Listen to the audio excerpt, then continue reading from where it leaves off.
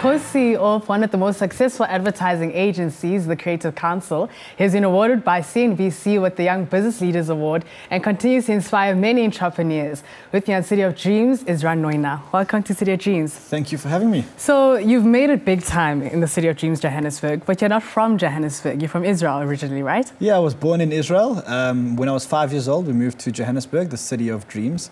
And I mean, you say we've made it. I think we're still making it. I think we're having fun, and we certainly haven't hit any destination point or made it in any form of it. So what I found interesting was I read that you started with this whole business venture of yours at the age of 3, which is absolutely insane. Starting a business, trying to make money at the age of 3. Tell us a bit about Run as a child. So you've got all the dirt on me. Yes, I do.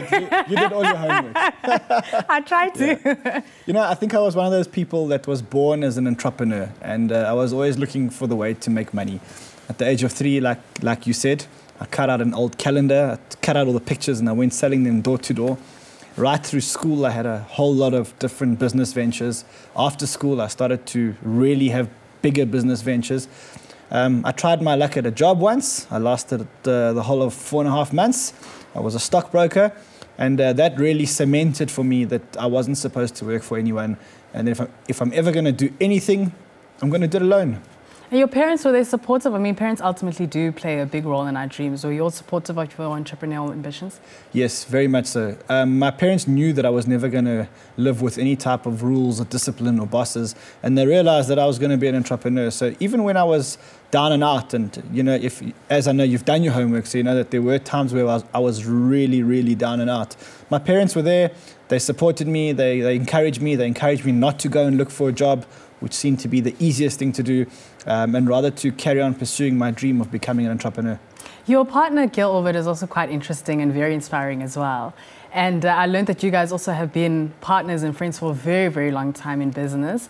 And the first venture was IT. So tell us a bit about that, because you get marketing and advertising. And our first venture was actually before IT. Okay. Our first venture was in Matric, or even before Matric, it was in Matric, when we together did the Matric dance after party. That was our first business venture. Wow. We then bought, at the end of Matric, we bought a container of cosmetics together and went selling it door to door. Our current partnership is about 23 years old, actually. Wow. And we've made it, and we've had some businesses which have failed together, and we've had Creative Council and 1 or 2 other businesses that have really, really, really succeeded. So we've had a great partnership.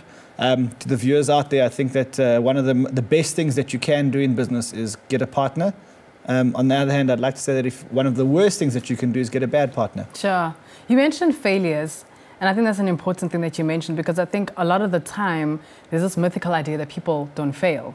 And, you know, you said that you had a few ventures that have failed. Tell us a bit about those. So I believe that a person only learns when they fail. I believe that success teaches you nothing.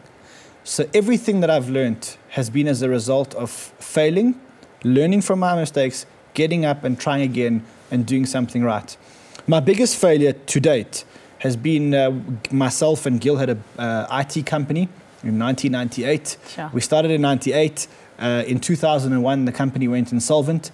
We lost everything. Sure. Everything. We were unemployable because all we had on our CV was that we were failed entrepreneurs. We had no money. We had no real skills. We weren't accountants or doctors or lawyers. So we had no choice but to start again. And we tried for about 7 or 8 months before we got any type of traction doing anything. And can you imagine 7 or 8 months of doing nothing, having no job, having no income, having no money? You go to meetings, you spend money, but you're getting nothing back in return. And then we started Creative Council, and we started Creative Council because we were desperate.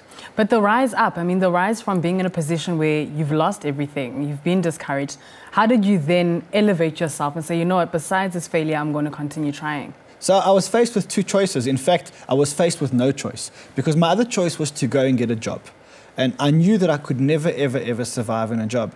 And I must say, it was tempting. It was really, really tempting. You've had no money. You've had no income for 6 months. Sure. There's no prospects. So you think to yourself, let me go get a job. I can earn 50 grand a month. And that'll be my job. And that's, you know, I'll be an accountant, or I don't know, I'll do something. But in the back of my head, I knew that wasn't an option. And I knew that the only option was actually to find a way to make it as an entrepreneur. And that's what we did. We We fell onto something out of desperation. We didn't want to start a promotions company, but it was the only opportunity that we had. And we figured either we do that or we don't know how we